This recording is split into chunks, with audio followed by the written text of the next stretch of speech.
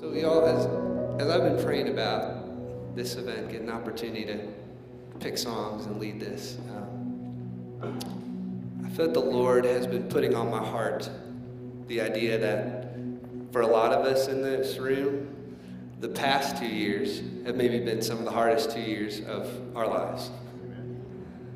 And though we come to an event named Fresh Springs, talking about hope, talking about revitalization, it's hard for us to not look at the past 2 years and say, there might be a cost. There might be a cost to bringing new hope into our churches. Conversations, years and years of change. And I think what the Lord has put on my heart for those of us that jumble of words resonates with you is to remind us of the fuel of our faith and to remember that our God is faithful in every season and in every circumstance. He's faithful outside of our visions, our plans, our thoughts, our feelings, you know. I mean, raise your hand if at the beginning of 2020 you had some sort of new vision sermon.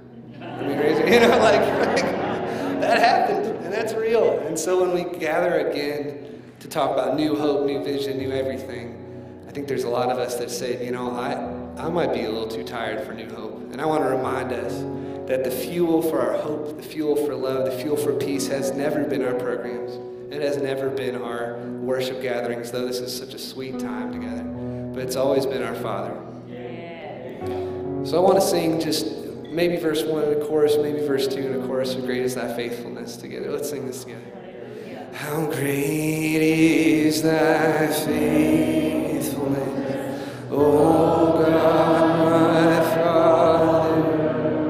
For there is no shadow turning with thee, and thou changest not thy compassions, they fail not.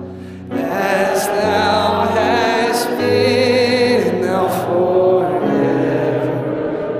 It's never changed.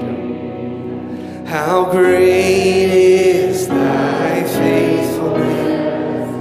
Great is thy faithfulness.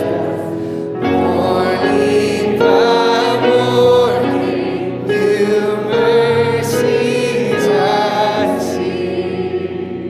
For all I ever needed, thy hand hath provided.